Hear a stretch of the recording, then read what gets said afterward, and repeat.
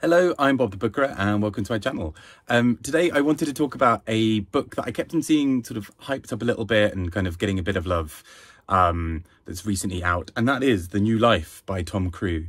And this book kind of took me a bit by surprise because I think I hadn't really initially heard much of a splash around it, and then just sort of felt like there was just this little bit of hype growing from a few people who just really seemed to enjoy it. So I thought I would give it a chance, and luckily my library had it. This is a really weird preamble to just being like, I read the book and I loved it. I think this is such a fascinating book. I will be talking a bit about spoilers later, but there'll be the first section will be spoiler free. But I think just overall, this is just such a gorgeous, generous, warm-hearted book, I think. This book is all about two men in particular, but the sort of lives around them, who during a very specific time, the sort of Victorian era in England, are trying to argue for the legalization or the acceptance to some degree of relationships between, largely for them between men, but also in the wider scale between, you know, any kind of same-sex attraction or anything like that. And so this book starts with this kind of understanding that there are these two men who we're going to be following throughout the book, both of whom live in very different circumstances, but are both wrangling with what it means to discover that they're attracted to men in a society that doesn't understand it, firstly, and definitely isn't really tolerating it. So for these two men, this sort of builds and builds, and we know, at least from the synopsis, so this isn't a spoiler, but we know from the outset that there will be something where they're working together for them to really think about how they are going to try and further the cause of public understanding around this in a time that is not going to be particularly well understood. And I just think it's a really stunning, gorgeous book. I think what is particularly so brilliant about it, and this isn't a spoiler, is that the book itself kind of plays the same game that the characters are playing, in the sense of we as an audience are put in a position where we are starting to read between the lines of coded queer language between these men. So at one point there are a series of letters written between these two central men. And what we find in that is that there are all of these subtle references to people like Walt Whitman. I don't think he necessarily used this word himself, but modern day, you know, we'd either call him a gay man or a queer man or something like that. But Walt Whitman had these poems talking in great depth about the love of men and the male body and all of these other things. I love Walt Whitman. He's fantastic. Leaves of Grass is one of my favorite things of all time. And the sort of subtleties within those letters are that same process. These two men are basically trying to transmit this message to each other that they themselves are gay men, or that they are into men in some form. And they're trying to communicate this to each other in a way where if the letter were to be found, they're not caught out themselves. So, you know, there are lots of really subtle references to certain books that they've read that are by authors who are suspected of being gay.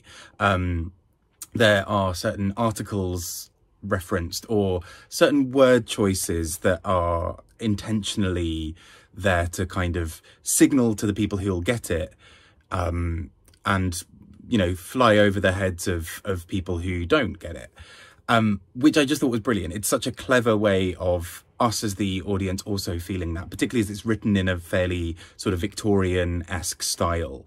Not in a way that I actually found off-putting. I think it was still incredibly accessible and engaging. But that kind of capturing of language and of us as the audience being part of that puzzle, I thought was really clever as well.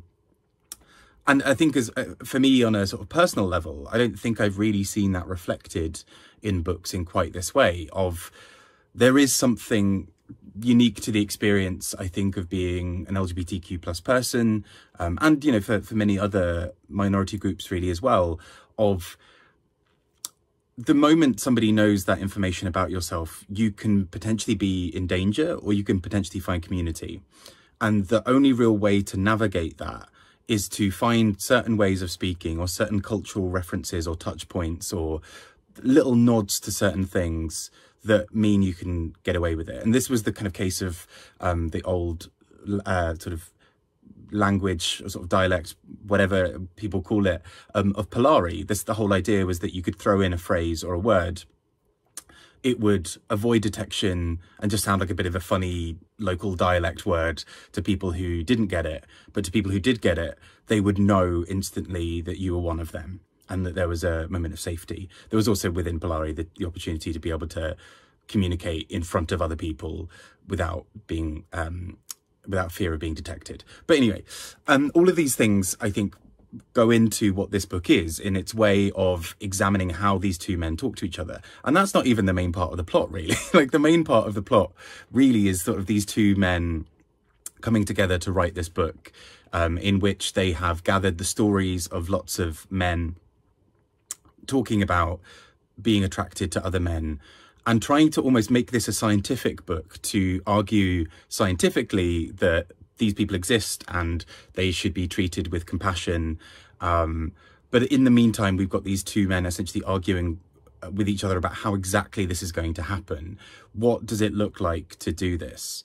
And with that, I'm going to start going into some spoilers, so I'll leave you there. But it is a beautiful, beautiful book, if you're dropping off now.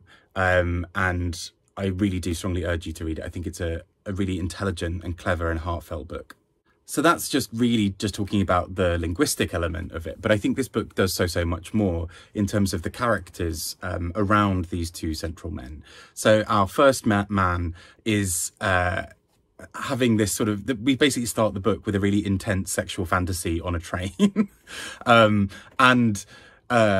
I started reading this book on a train. I was like, okay, this is really uncomfortable if anyone ever looks over my shoulder on this. Like, this is, but what I think was so interesting about it is the way this book expresses desire and the strength of desire is stunning. I think is really beautifully captured. But our first man, he basically cruises someone in a park, and there's this sort of class difference between Frank, this sort of working class man, and our central man, whose name I keep forgetting. And that's the sort of the real beauty, I think, with between these two men, with Henry, I think it is, and Frank, is this. We've kind of initially got this kind of class-based relationship that's a bit complicated. He also himself has a wife, and so there's this kind of complicated thing about how much does she know, and if she does know, how much does she care. Turns out she cares a fair bit. And then we jump to our other man, John, and he has a male lover himself, but also has this wife, Edith, who is, there's a very strange relationship between them in the sense that they both acknowledge their relationship to each other as husband and wife in a strong sense of, we're looking after each other, we do care for each other, it's just not a romantic or sexual thing. But Edith herself has Angelica, this woman she is in love with. And so in some ways, this relationship allows them both to go under the radar. You know, when he's initially publishing this book or thinking about publishing this book, John has the luxury potentially of being able to disappear because he can say, oh, well, look, I'm a married man.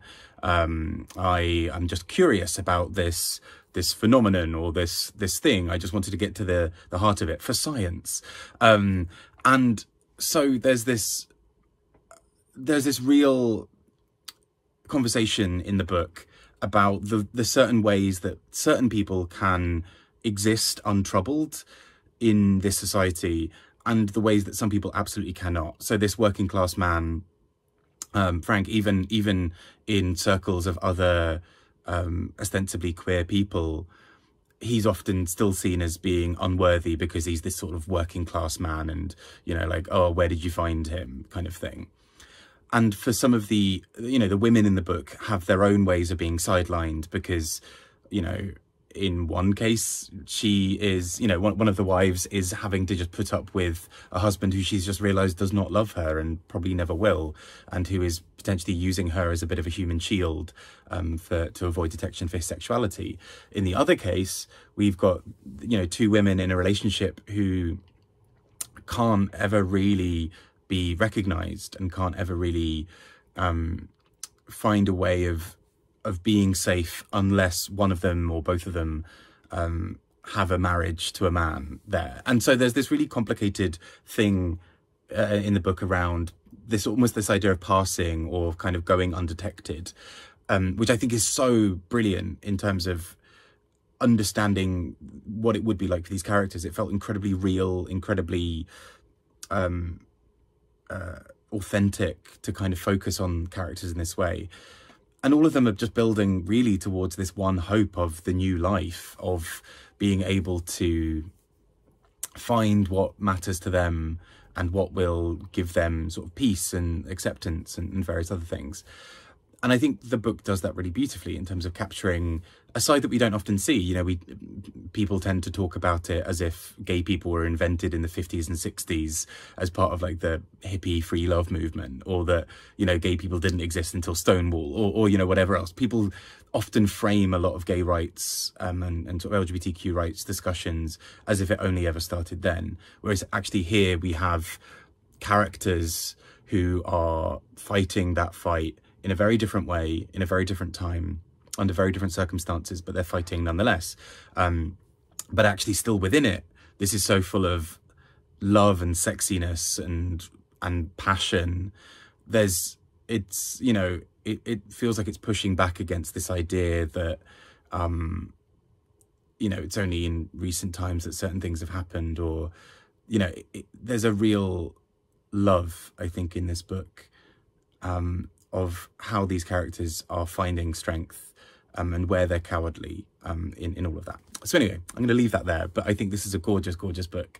I really, really highly recommend it. I think it deals so well with issues of detection and shame and love and passion and so many other things. I think it's brilliant. So I do really urge you to check it out. I've been Bob the Booker talking about this book. I'd love to hear your thoughts if you've read it. I also really just want to see this book, you know, being loved this year. I hope it's one of those books that sort of takes off a bit. I've been Bob. Take care and speak to you all soon. Bye-bye.